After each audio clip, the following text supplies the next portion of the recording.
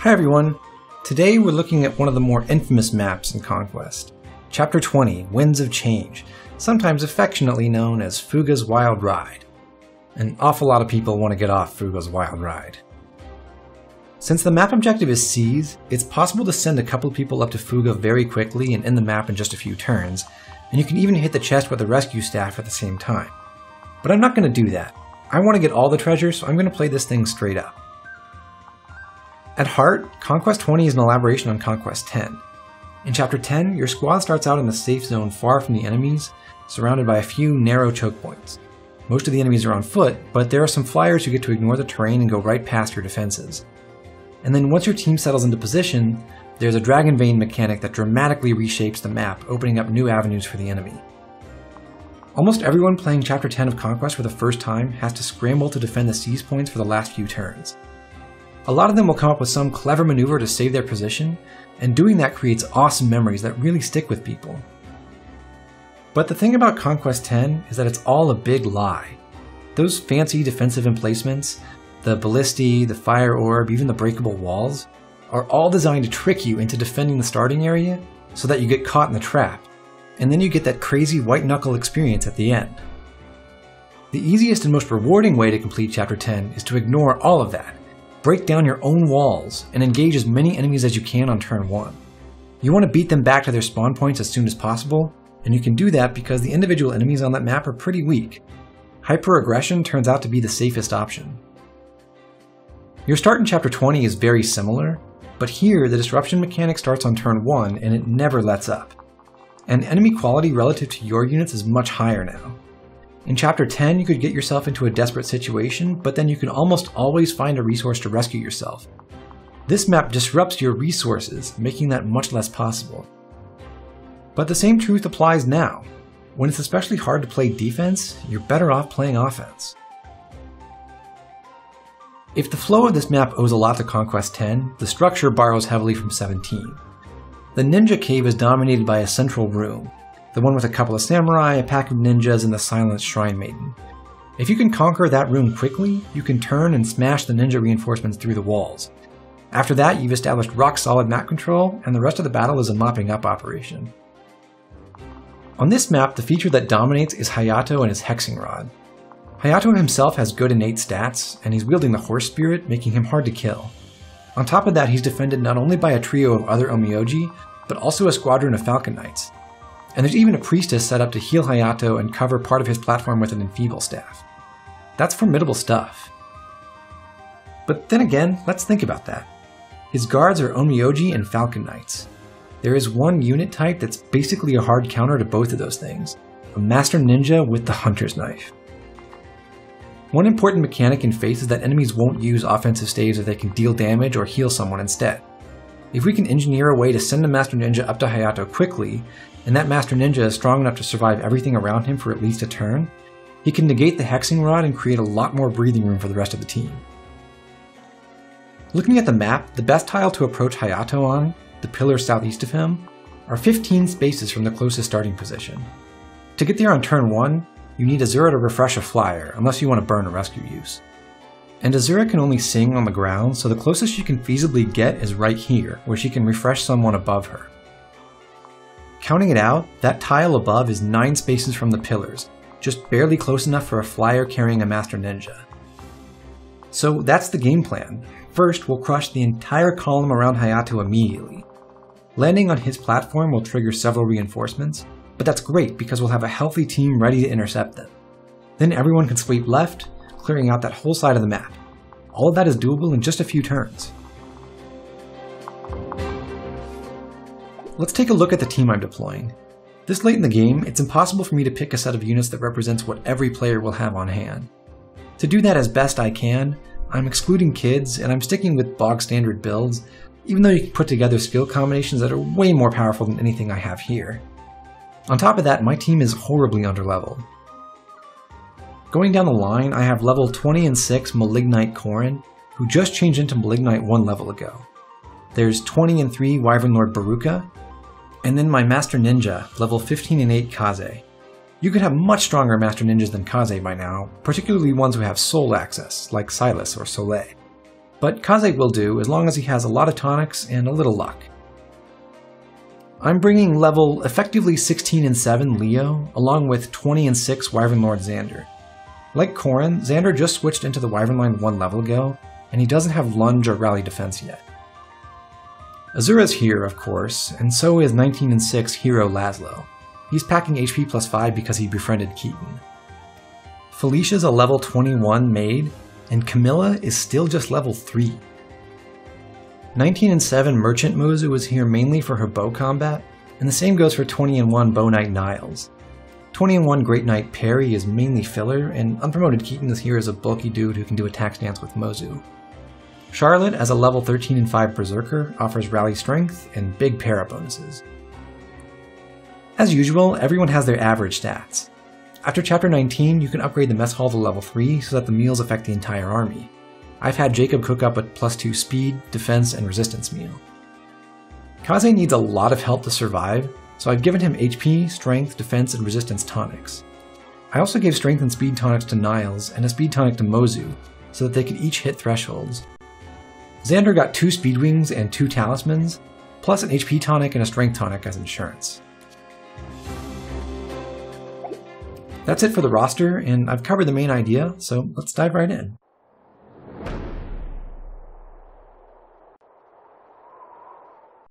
First up is Charlotte. She rallies for anyone who could conceivably use their strength stat this turn. After that, I want to use this Dragon Vein right away, then I can move the rest of my units without disruption. The Falcon Knights will simply get blown south 5 spaces. With the paired Spearmasters, it's a little more complicated. They're right above a void, so the wind will push them across the gap first, then down 1 more tile, even though that actually adds up to 6 spaces. This Onryoji will get pushed down 1 space, then across the first gap, but not the second one. The Spearmaster will go 3 spaces, then cross over to the bridge below. The other Onryoji will also get blown down, but he can't cross the gap because the Spearmaster will already be occupying that tile.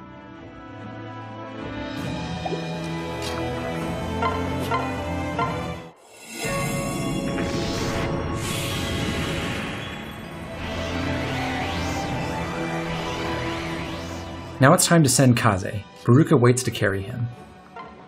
After that, Kaze walks over and transfers to Baruka, leaving Azura to refresh his ride.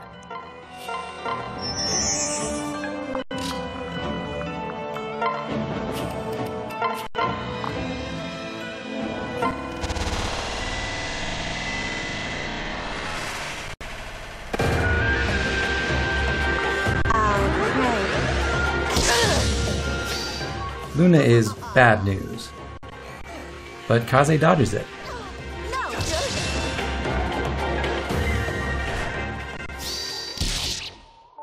Let's take stock here. Hayato can't use the Hexing Rod since he has a valid target in range. But he also doesn't want to attack with his spirits since Kaze will kill on the counterattack. That means he'll prefer to use his Wayne Festal if possible.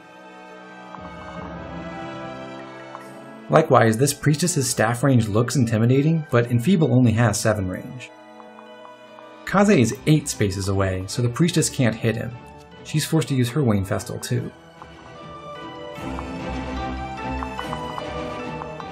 Kaze has to withstand an Onmyoji, 4 Falcon Knights, 3 more Onmyoji including one with a Calamity Gate, and these paired up Spearmasters.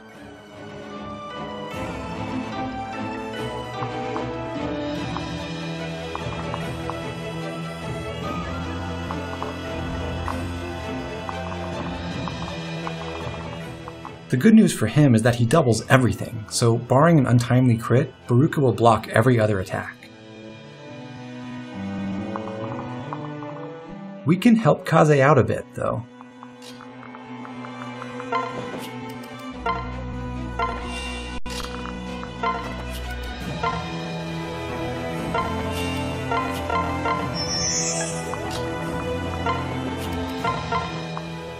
By dropping Laszlo here, we make him a decoy. He's in range of 2 Falcon Knights, and depending on what happens on enemy phase, he might be able to distract them. You see, the AI in Fates doesn't see ahead. It doesn't understand that it can score kills by dogpiling on 1 unit. There's a set move order subject to a few modifications depending on the current situation. When a particular unit comes up in the list, It evaluates all available targets and then decides what to do by following a simple heuristic. There are some nuances, but the gist of it is this. First of all, if an enemy unit sees an immediate kill, they'll jump ahead in the move order and go for it. Otherwise, if they can't kill anyone, they'll try to attack in such a way that they don't get killed in return. And if that's not possible, they'll just try to maximize damage.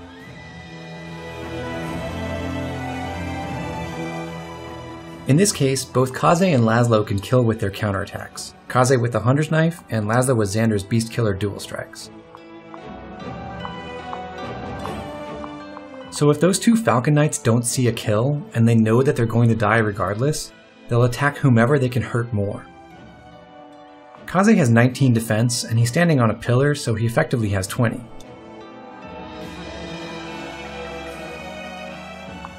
Laszlo also has 19 defense, but he's out in the open, and he's using a sword against A-rank lances. Because of the weapon triangle, he effectively has 18 defense, 2 less than Kaze. This means that if Kaze can keep his HP up, then the two Falcon Knights next to him will completely ignore him. One of those Falcon Knights has 34 attack. Since Kaze has 20 effective defense, she should ignore him if he has 15 HP or more when it's her turn to act. But the AI doesn't realize that guard stance automatically blocks dual strikes. So if enemies can find an attack stance partner whose dual strike would theoretically kill, they'll think that's a kill shot. Hayato deals 2 damage to Kaze, so 1 damage with his dual strike. That would mean the Falcon Knight would still try for the kill at 15 HP, and Kaze would need 16 to deter an attack. However, Hayato gets 4 of his damage from his personal skill, Pride. It works on dual strikes, but from what I can tell, the targeting algorithm fails to account for it, so it thinks Hayato hits for 0.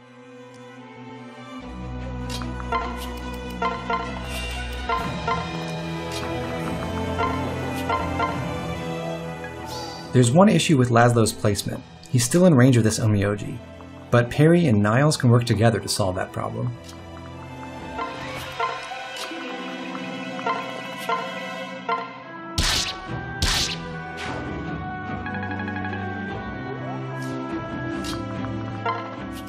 Mozu isn't doing anything essential. I'm just going to have her play with these Spearmasters. One of them has a spear, so she can fight him at 2 range. If Kaze were to dodge these paired Spearmasters, he'd be pretty much home free. No such luck, though. The Onmyoji will go next, and he has pretty good chances to evade those.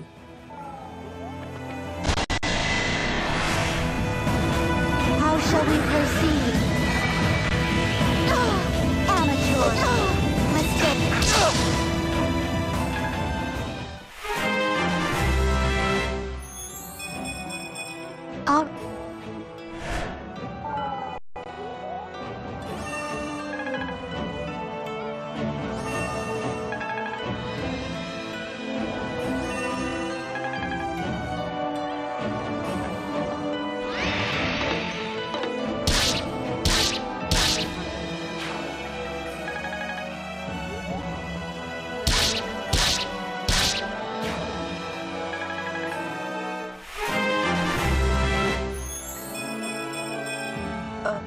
This Onmyoji has a horse spirit, and that's why Niles needed the speed tonic. Remember, the magic number for Kaze right now is 15 HP. If he keeps at least that much, then the 2 Falcon Knights next to him will ignore him, and that's really helpful because the Falcon Knights are much harder for him to dodge.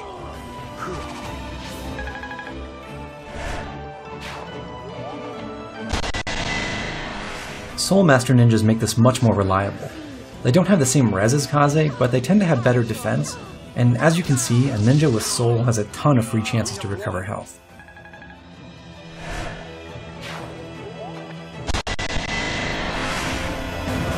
Let's see what he's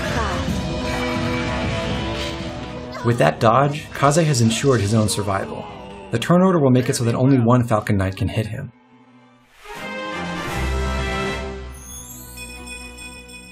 Coincidentally, he gains res, so now Hayato's dual strikes actually hit for 0, even when taking Pride into account.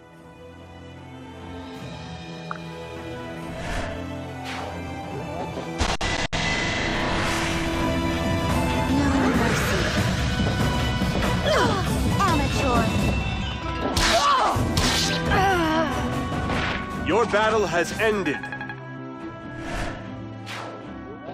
It's so nice when a plan comes together. To be clear, this little trick isn't required.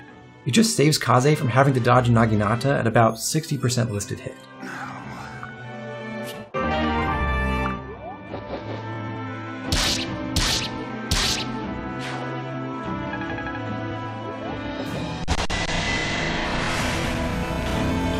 Gotta eliminate it. I'm here too! No!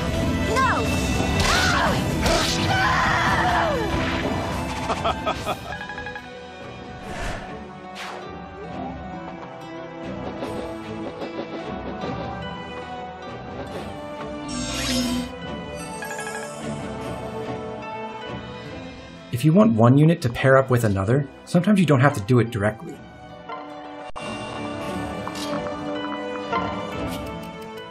This is one of the big benefits of fighting unpaired when possible. You can do a lot more transfer shenanigans.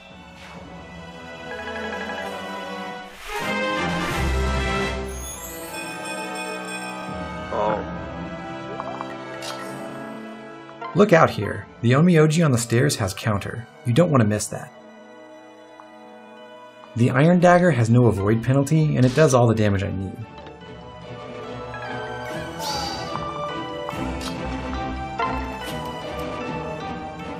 I want Leo and Felicia to take on the mages in the southwest corner right now. That's why they're taking these positions, and it's why Leo is using the Horse Spirit.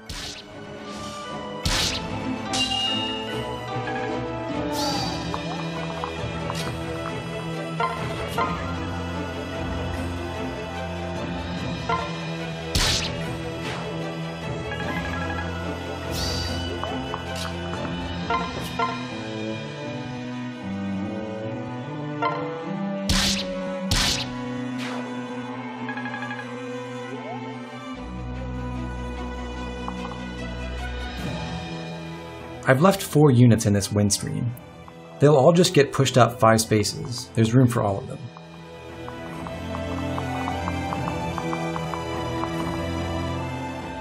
Ideally, I want to reach this western platform and clear it next turn. The main obstacle is the Priestess and her steel Hankyu. She makes it difficult for Korn and Camilla to do anything there as long as she's alive. But I have one other resource on hand. I can refresh Niles and put him in a position where he can ride the wind.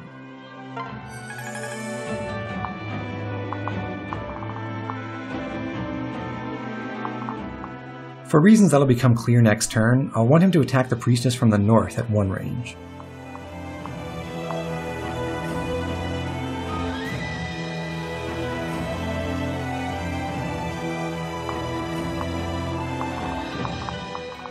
Camilla could give him a +3 damage boost with her personal skill, Rose's Thorns, but I don't want her to have to use her next turn just to get in position. So it's really nice that she can fly here and use the wind herself. It'll put her in exactly the right place.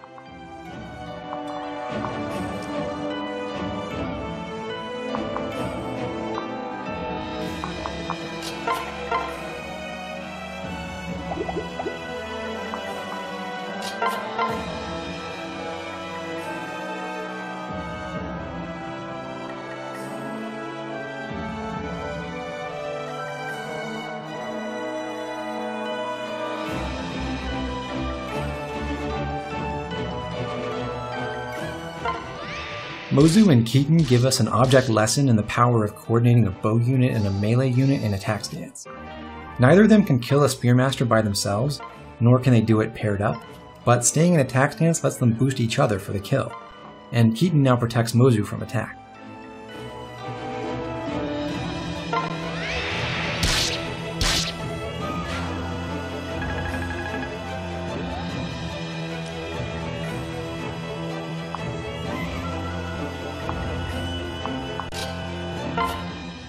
Kaze just has to heal himself. I brought a concoction and an elixir to use, as appropriate.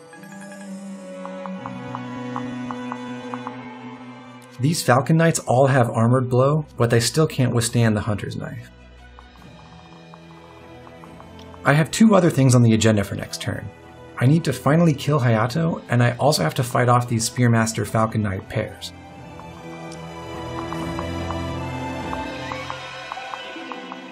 Happily enough, Wyvern Xander can set up close enough to do both jobs.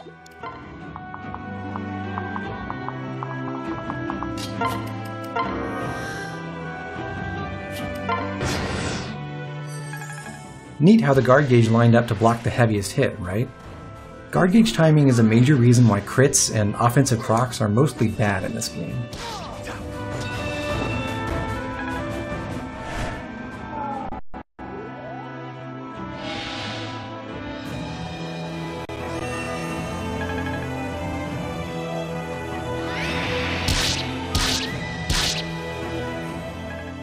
There are lots of stat ceiling skills on this map, but thankfully there aren't any around Kaze.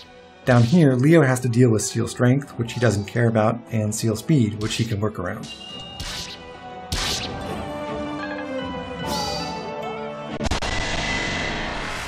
Since Hayato has Duelist Blow, the exact amount of HP he has at the end of this turn varies a lot, and because he has Vantage, it matters.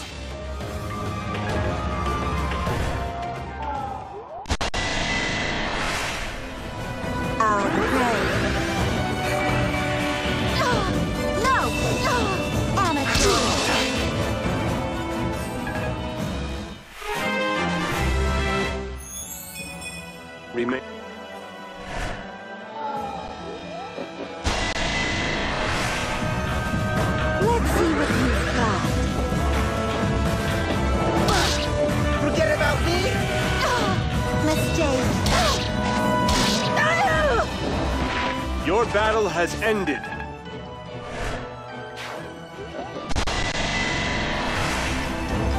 I'll support you.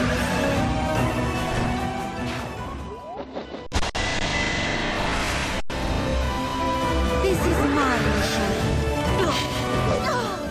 Kaze, I appreciate your ability to punch through weapon triangle disadvantage.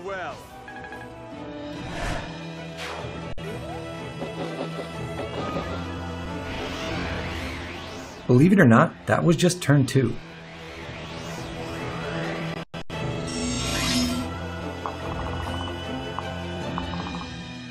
We'll start turn 3 by dealing with the sideshow in the southeast corner.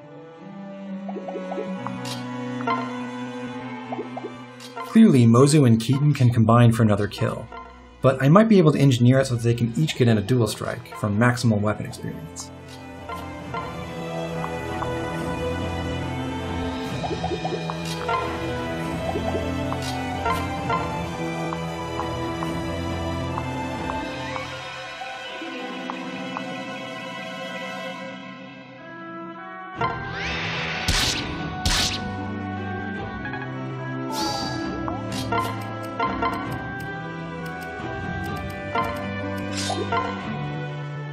Optimization, yay!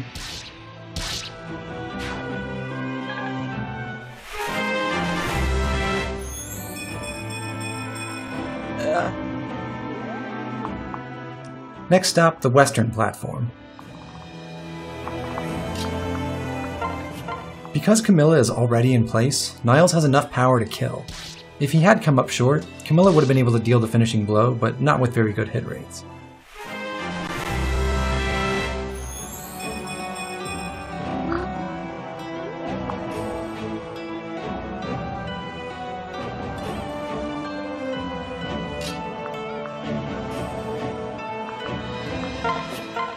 For the moment, Camilla doesn't have much to do. I want to keep exploiting Rose's thorns, and I don't want her to blow away, but I also don't need her to attack right now and take damage.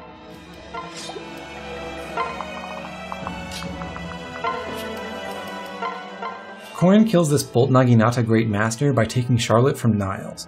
But that leaves Niles vulnerable. Niles and Charlotte had a full guard gauge, and if he hadn't dodged the Priestess, he'd be weak enough now to die to the other Great Master. This is...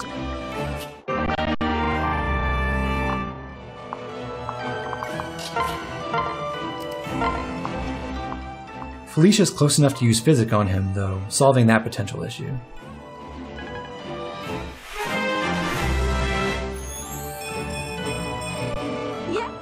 Now Perry, Leo, and Azura can team up to eliminate the 3 Onmyoji to the south.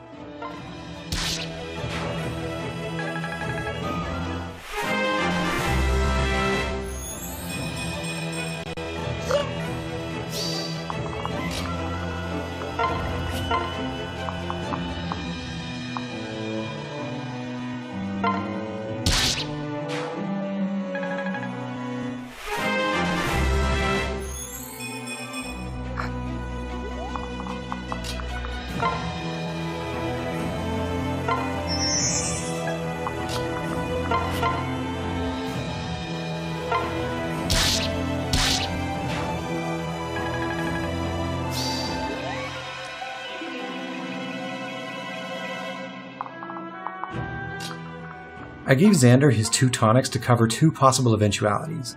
On the one hand, Hayato could still have a lot of HP, in which case Xander would need the extra strength to kill using Kaze's dual strike. But, as we see here, he could also be pretty weak, in which case Xander wants the extra HP so he can absorb a big magical attack. Or, you know, he could just dodge.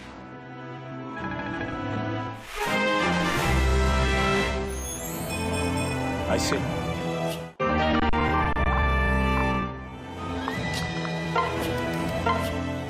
Veruca can easily eliminate this Calamity Gate guy with an axe. If it came to it, she could pass Kaze to Xander and use a hand axe plus Xander's dual strike.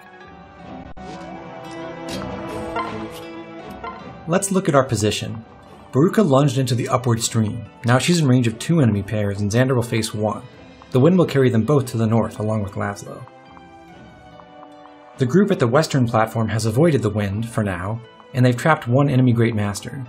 In the southwest, everyone will get blown down, but that won't affect Leo or Perry much, and it'll actually help Felicia. All 4 of them need to go east to address the incoming reinforcements. Lastly, the wind gives Mozu and Keaton a nice shortcut to get back in the action.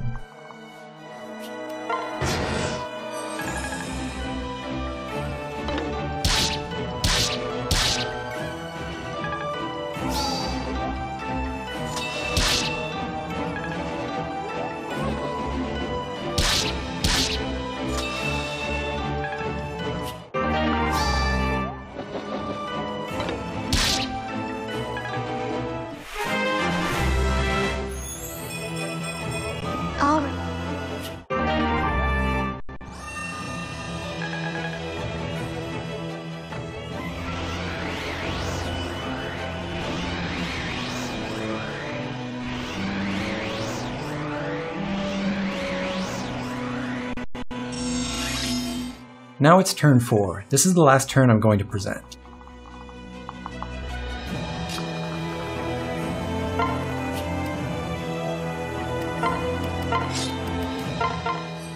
Remember how I said Leo could work around Seal speed?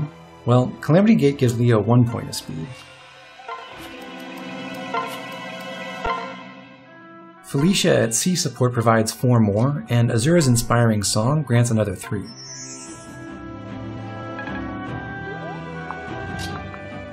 He's still a little shy of doubling these Great Masters, but he's definitely not getting doubled himself, and he can take them all.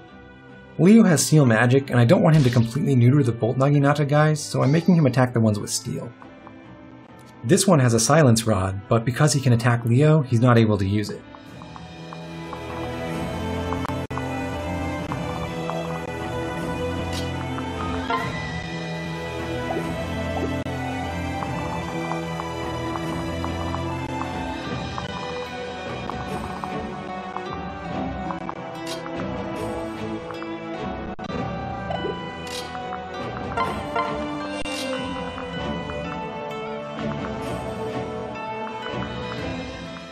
Keaton and Mozu get to enjoy another wind-aided flight.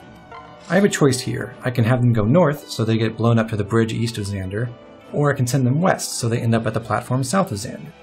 With the former option, they might be able to take on the enemies around the eastern chest. The latter lets me clean up after myself.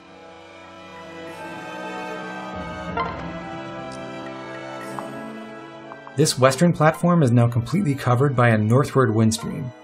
If my units stay here, they'll be sent up toward the northwestern corner of the map next turn. Keep that in mind.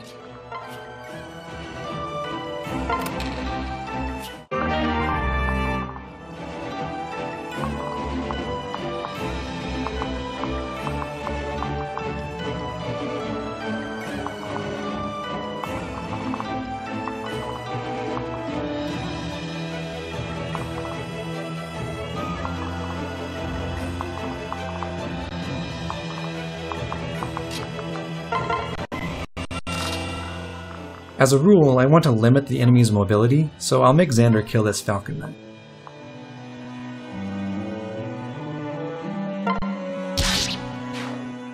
She leaves behind a solo Spearmaster who can't reach anyone at the moment.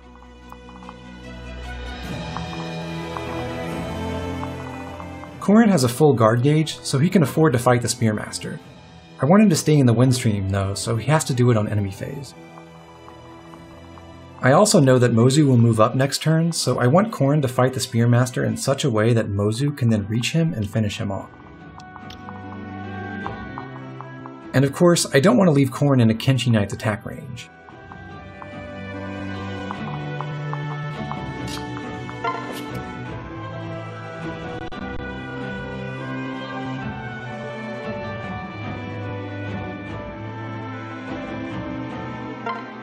Lastly, we've got Kaze and Baruka. The wind from last turn pushed them north, so now they can reach the northwestern platform. Kaze takes nothing from the Onmyoji. The Kenshi Knights and the Spearmaster hit pretty hard, but Kaze avoided so much damage 2 turns ago that he could kill the Kenshi Knight at one range, fill up his guard gauge, and survive both the Spearmaster and the other Kenshi Knight. I'll proceed as though he got badly wounded, though. What's amazing about this is that Camilla, Niles, and Corrin are perfectly positioned to reinforce Kaze next turn.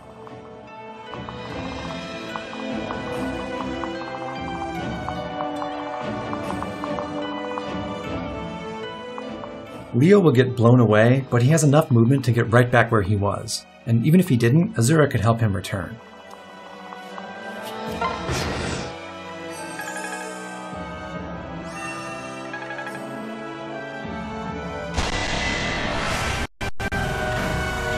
Must I restrain myself? Mistake.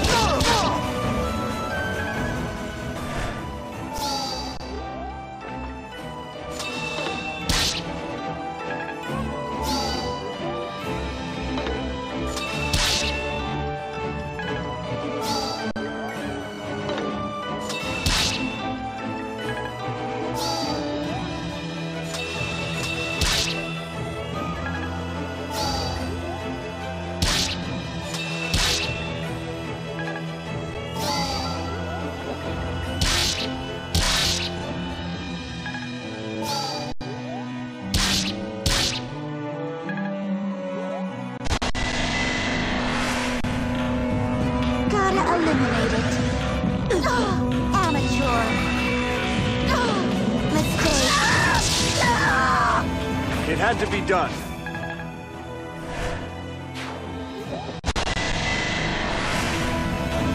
Must I restrain myself? Amateur.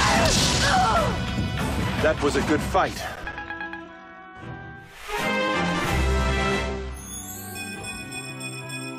Leave it.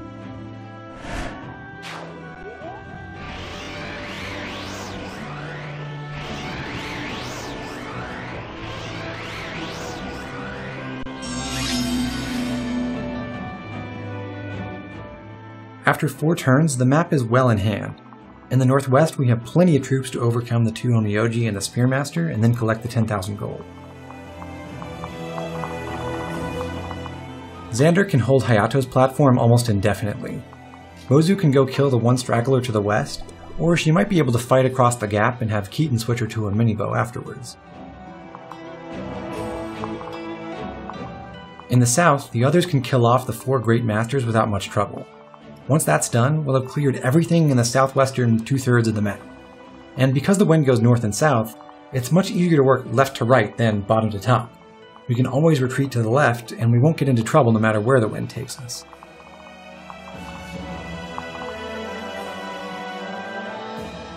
I want to emphasize that you don't have to do everything that I just did. In fact, since my team is pretty weak, you can probably do a lot better. I started with the goal of fighting Hayato. I found a unit who could conceivably survive, and then I took the steps to make that happen. After that, the wind patterns gave me targets of opportunity, and I went for them. That's what I want you to take away. Be aggressive. Hayato's supposed to act as area denial. Don't let him do it. Turn the wind to your advantage. Capture key areas right away so that you can handle the reinforcements proactively. Play offense.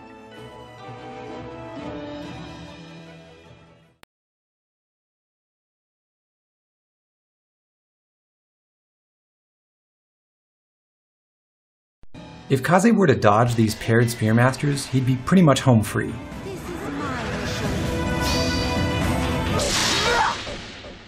I have